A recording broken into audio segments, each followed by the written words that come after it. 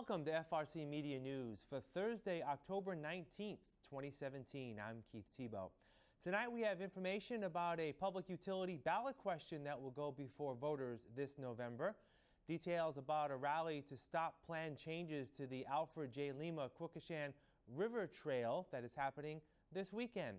But first, let's check out the news headlines of the week. We bring in Will Richmond, the digital news editor at the Herald News. Will, how are you? I'm good, Keith. How you doing? Doing well. It seems like the FROED Mayor Correa brouhaha, if you will, seems to keep coming in, something new week in and week out. And this week in the Herald, you have news about the upcoming legal proceedings. The city's still looking to recoup rent money from FROED after it moved out of Government Center earlier this year. And it looks like the sides will be calling in some heavy hitters to testify in that case. Fill us in. Yeah, so for people who have been following this case or follow city politics, you're going to recognize the names that have been listed as potential witnesses in this case. It's been listed that the attorneys for FROED plan to call former mayors Sam Sutter and Will Flanagan, in addition to the current mayor, as well as Kathy Ann Viveris and Ken Fiola. So those names are all there. The city has listed the mayor as their lone potential witness. So, things are moving. Neither side is talking a whole lot about this case, as the trial has now been set for December. But some court filings that we acquired yesterday kind of give some direction on who is expected to participate. It was kind of interesting when a lot of this happened earlier this year with FROED moving out of Government Center. They're now in the Cherry and Webb building in downtown Fall River. The mention of the due rent, past due rent, has always been there, but we would have thought that this may have been settled when FROED moved out, but obviously it hasn't, and it'll be definitely before the courts coming up, as you said, in December. So again, something we'll just continue to follow, but it's just interesting to see that FROED is looking to get some former mayors on their side, while the city will have our current mayor, Jason Correa, as well as Kathy Ann Viveris, to testify on their side. It's always interesting to see in these court cases who comes up to testify on whose behalf. So that was the interesting part of this story this week. On another economic development front, Will, the city is looking to look at reusing some of the city garages in the city near Government Center. Talk a little bit about that, and I guess they're really being underutilized right now, and there were some safety issues with some of them, correct? Right. Well, the 3rd Street garage remains unused on the top 2 levels. That has been shut down for a couple months now, but as the redevelopment authority, which is the owner of the garages, is working as they're trying to find out the cost for repairs. They're also developing potential plans that could change that site to retail and housing locations in the city as part of an urban downtown renewal plan, and potentially moving the parking garage across the street to where the temporary CERTA bus terminal was for a couple of years. Right. So obviously the redevelopment authority looking to revitalize that downtown area and looking at it for potential housing, as you said, and it'll be interesting to see if the city wants to do something with that or repair the garage. Really not much, as you said, not much has really happened since it was reported earlier this year that those top levels of the garage are actually not safe for vehicles. Yeah, they've remained closed, and I think that happened back in April, May, that time frame. So those floors have remained closed. I know that there's been engineers in there in the last about 2 weeks ago to conduct the test to find out what the damages are, the extent of repairs. And so there may be some progress going forward on those, but it'll be interesting to see how that fits in with this new plan that's going forward. All right, let's shift to politics a little bit. As we know, the election season, we're right in the middle of the local election season, and we'll have more information as we go forward, both in the Herald and here at FRC Media. But one of the candidates running for school committee has made her intentions known that she would like not to have people consider her this November. Jessica Wong, who I believe finished 9th in the preliminary election, has in effect taken her name out of the running for school committee, although she will still appear on the ballot, correct? Correct. The deadline to withdraw your name officially is passed quite some time ago, so she remains a candidate on the ballot, but certainly if elected, she does not appear to be willing to serve. So well, that will bring the number of candidates for school committee down to 11 for people to seriously consider, though I would expect she could pick up some votes along the way as well. Right, there may be some people who didn't read the story about her, in effect, dropping out of the race and may still vote for her. She was offered a new job, and she decided that it looks like she will devote her time to that new position with Catholic Social Services, and we wish her all the best. And she did have a pretty good showing at the preliminary election, so we will not see Jessica Wong moving forward with the school committee race, at least this year. And speaking of school committee race and also the city council race, one reminder, and Will and the Herald News gladly taking part with us, FRCmedia next week will be sponsoring candidate forums for school committee and city council. We will be having a panelist of journalists, including representatives from the Fall River Herald News, as we will be providing these forums next week. The school committee forum will be Monday, October 23rd, from 6 p.m. to 7:30 p.m. And we will be sponsoring 2 forums for City Council that will be held on Wednesday, October 25th. Next Wednesday, our 2 panels will be assembled. The first panel at 6 p.m. to 7:30 p.m. and our second panel 8 p.m. to 7:30 p.m. Interesting to note, all of these forums will be held here at Bristol Community College. However, they will not be open to the public.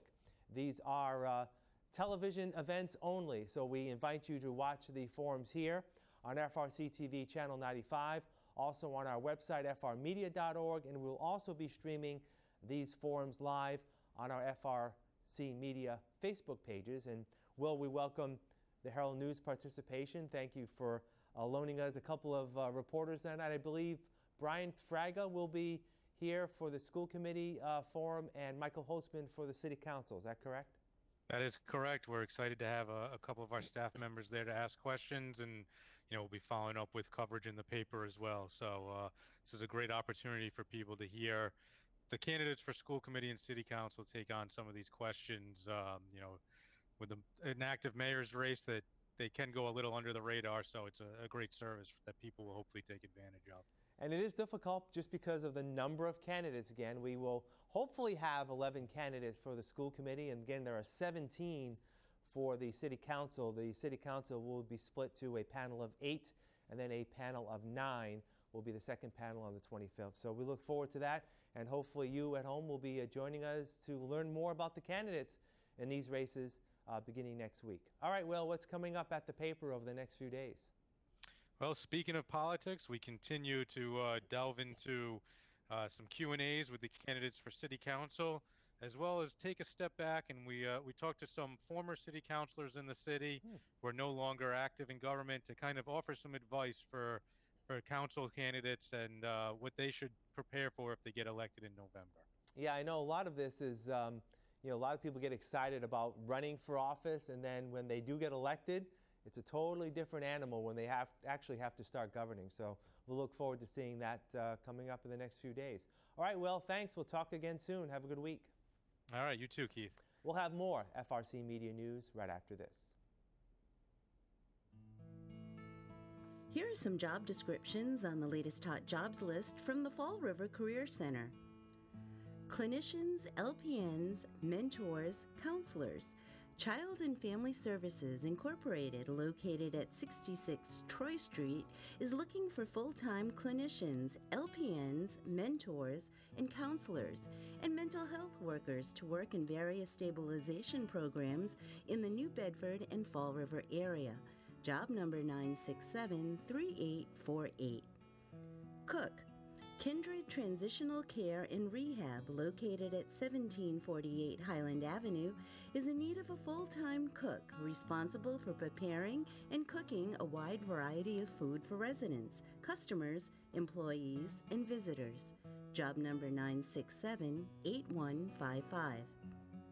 Administrative Assistant, Receptionist, Library Aides. Citizens for Citizens, located at 300 Hanover Street, is looking for part-time administrative assistants, receptionists, and library aides and kitchen help to work in various locations in the Fall River area.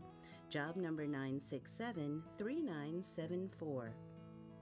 Home for Aged People, located at 1168 Highland Avenue, is looking to fulfill the following part-time positions. Dietary aide, job number 966-9728. Nurses and CNAs, job number 966-9721. Family Service Association, located at 101 Rock Street, is looking to fulfill the following full-time positions. Van driver, job number 966-6025. Family partner, job number 966-6021. For more information on these or other positions, visit FRCmedianews.org or call the Fall River Career Center at 508-730-5000. Two questions will appear on the ballot for the Fall River City election on November 7th. When will ask voters to approve a $123 million loan order to implement the wastewater and stormwater master plan. The plan covers antiquated utility issues other than the ongoing combined sewer overflow project. With the pros and cons on this issue, here's the city's Administrator of Utilities, Terrence Sullivan.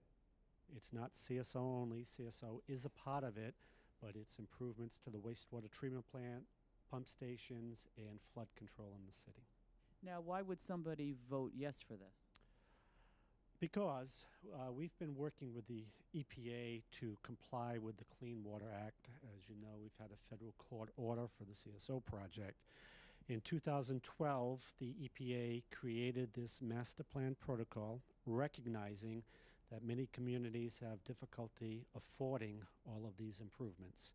The master plan allows us to prioritize projects and implement them in efforts to comply with the Clean Water Act. Approving this loan order will allow us to proceed. My worry and expectation is if the loan order is denied, that the EPA will issue an order not only forcing us to do what I'm asking for, but also tacking on additional $88 million for nitrogen removal at the wastewater treatment plant, and we will be expending far more than what we're asking the voters for now, and be facing fines and other penalties from the EPA. My expectation is if the ballot question is voted down, I have to report back to EPA, who I've been negotiating with over the past year, tell them the ballot question has been voted down. Number one, that'll put us in violation of the federal court order for CSO, automatic $250,000 fine, plus additional per diem fines.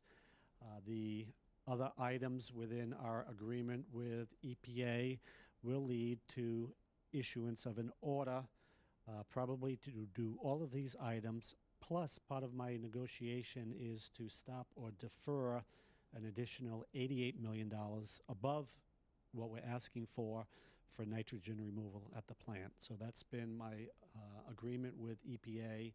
So a no vote, I expect, will in essence result in fines and orders to do all of this work anyway, and will end up costing far more than what we're asking for. Much of our infrastructure is 40, 50, 70 years old. We are replacing 2 pump stations, which are from the 1960s and are ready to fail. If they fail, that means backup into homeowners' basements on a continuous basis and violation of fines from EPA. We are planning $54 million in rehabilitation to the wastewater treatment plant, which is approaching 40 years old. We had a difficult summer with many odor complaints at the wastewater treatment plant. The $54 million is the first 2 contracts focused on the odor control areas in the treatment plant. So we recognize the difficulty for some of our neighbors, but you've got to remember it's 40 years old in a very corrosive environment. The staff does a good job maintaining the equipment, but just think if you ran a car 7 days a week, 24 hours a day for 40 years in a corrosive environment, it's difficult to keep that piece of machinery running, and that's what we're faced with on a daily basis.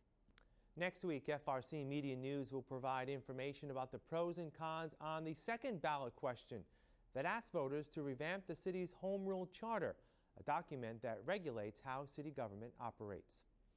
Fall River senior citizens looking to help elementary and middle school children excel in their studies can accomplish this goal by becoming a foster grandparent. The volunteer program is sponsored by the city's anti-poverty agency, Citizens for Citizens. With more on this story, here's Program Director Judy Charest. Foster grandparents are seniors 55 and older who are income eligible that want to go out into the community in schools or daycares working one-on-one with children with special or exceptional needs. They are considered volunteers. It's a tax. They get a tax-free stipend for their service. It doesn't, that way, if they're on any kind of federally assisted programs, it doesn't affect anything like fuel, food stamps, housing. It's a tax-free program for volunteers. Now, if somebody's interested in becoming a foster grandparent, what do they do? First of all, they would come to see me.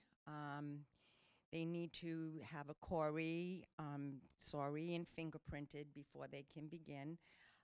And we try to match them in something that they would like to do, whether it be preschool or for kindergarten, first grade. And if transportation's a problem, we do have a van that can transport them to and from their assignments. During the day, I usually work with 4 or 5 children on a round table, we call it. And we help those that are way behind on their reading or spelling. We just help them along to feel comfortable in school and know that they're loved. What made you decide to become a foster grandparent? Really just to get out of the house and meet nice people, and I love children. One of the things I found that works really well with them is to praise them. When they line up in the morning, I'll go say hello, and I'll tell them have a nice day, and I'll say, are we going to behave today? And they'll say yes, and I say, I'm so proud of you. And I keep reinforcing that all day, and they love it, and they give lots of hugs, and they're so needy. It's incredible. How long have you been a foster grandparent? A year and a half. Oh, so it's been relatively short time. What's your experience been like? I love it. I love it. I love working with the children. It's been a wonderful experience. I haven't been a grandmother. This has given me the experience of working with young children, and working with the young children, it's given me an outlook on what it's going to be like being a grandmother. It's given me the hugs that I miss not being a grandmother. Working with the children with the math problems and the English problems, it's given me a whole new outlook on working with children. Let's say someone's thinking about becoming a foster grandparent but has some reservations. How would you end those reservations? Well, my first year I was with the special needs children because I have a special need grandson, but it was way beyond my level of being able to do. But if you don't give it a try, you know, you have nothing to lose and absolutely everything to gain. I go 5 days a week. I'm happy to be there. I look forward to it. I've even had to arrange my housekeeping and my grandchildren accordingly so that I could do everything that I feel very happy doing. As a male, what kind of special attention do the kids need from a male role model? A lot of them don't have any male role models in their life, so I try to give them somebody to look up to and somebody to give life experiences to. And so you tell some personal stories? Yes. And would you encourage other males to do this, and why? Definitely. It's you're helping the kids, which is the future, and it's so rewarding for yourself. A rally will be held this Saturday in protest of a plan by the owner of the Cloverleaf Mill to build a 2-lane road across a portion of the Alfred J. Lima Quikasham River Rail Trail. The section in question is near the Brayton Avenue entrance. The proposed road will replace the trail from the mill complex out to Brayton Avenue and will force that section to be moved to nearby wetlands. Bike path proponents organized the rally, even though Mayor Jazio Correa has told the group that he will stop the construction plan at this time, with talks to resume with the mill owner sometime after November. Proponents of the bike path, which was completed in 2017, fear for the safety of pedestrians and bicyclists. A rain date for the rally will be held on October 28th. We'll have more FRC Media News right after this.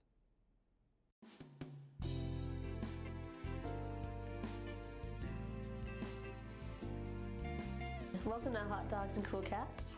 Today we have Chester, the older gentleman. He is a Australian cattle dog, blue heelot mix, which is what we believe he is. He is around 9 years old, but he definitely has the energy of a puppy. Doesn't let his old age stop him from anything. He came in as a stray, so he go to a home with other dogs, kids. He's pretty well versed in anything family-wise. So if you want to come down and visit Chester or any of the other shelter animals, we are Forever Paws Animal Shelter. We're located at 300 Linwood Ave. We are right at the end of the street. Open every day 11 to 4 except for Wednesdays. Today we have 3 kittens. We have the white one, which is Magnolia. The striped one is Hibiscus, and Dandelion is the pretty orange one. They're pretty rambunctious, always full of energy. Hibiscus over there is a very courageous one that will always be down for anything. Usually the first one to discover things, first one to play with something new. Dandelion is pretty crazy once he gets used to you. Takes a little bit of time. And Magnolia, the little white one, she's usually quiet and the one that can't really be bothered to move. Can't really tell from right now, but she's a pretty laid-back kitten. The other 2 are the usual kittens that want to play all the time. They just want cuddles. They want new toys. Always curious and full of energy. So if you guys are interested in any of these kittens, feel free to come down to Forever Paws Animal Rescue. Welcome back. A new basketball facility at Ruggles Park in Fall River has been dedicated to lifelong city resident Manny Papula, a local basketball legend, sports scholarship donor, and athletic mentor in high school and volunteer for high school students. Ruggles Park was packed with community members who turned out to honor Mr. Papula for his tireless efforts during his years of community involvement.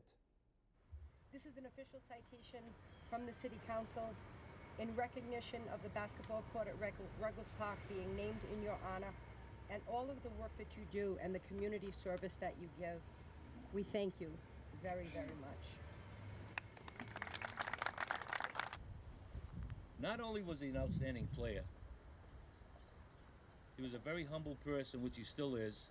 You talk about those scholarships. He's got a scholarship in my name to a boy and a girl at Durfee, basketball players. And he had my picture in with the kids. So after about 3 years, I said, Manny, I can't do this anymore. I can't have my picture. You go in there. This is embarrassing. You're putting up the scholarship money, and I'm not. So he started to take that over. Okay, thank you, everybody. On behalf of Durfee High School and the Durfee High School Athletic Department, we would like to congratulate Mr. Papula on this great honor today. Mr. Papula is truly deserving of this, and we are thankful for his support for his alma mater. For over 20 years, Mr. Papula has presented a senior male and female basketball player with the Thomas Skip Karam Scholarship Award for having the highest GPA on the team for several years. His message is to reward those student athletes who excel in the classroom as well as the court. So on behalf of the Durfee High School Athletic Department, we would like to present Mr. Papula with this basketball jersey and once again thank him for all his support. Ruggles Park gave me so much. I promised, okay, that's what I knew I wanted to say. I vowed that until my health stops me from being able to do so, I will continue to put up these basketball nets, okay? It's usually about 4 or 5 times a year during the warmer weather, okay, from April to October. And so I do it about 4 or 5 times a year, and I want to continue until I just physically no longer can do so. And even after then, I still will not feel as if I've adequately paid Ruggles Park back for everything that Ruggles Park gave to me. So I thank the park department, and I thank those people who hired Frederick Olmsted to design this park and put it right here in this neighborhood, because they certainly improved my life an incredible amount. That'll do it for this edition of FRC Media News. Again, a reminder, check out our school committee and city council forums next week. Our school committee forum will be from 6 to 7:30 p.m. on Monday, October 23rd, and we'll have 2 panels for city council forums on Wednesday, October 25th, the first one at 6 p.m. and the second panel at 8 p.m. You can check out FRC Media News Thursday and Friday at 6 p.m. and online 24/7 at frcmedianews.org. For all of us here at FRC Media News, I'm Keith Tebow. Have a great week, and we'll see you next Thursday.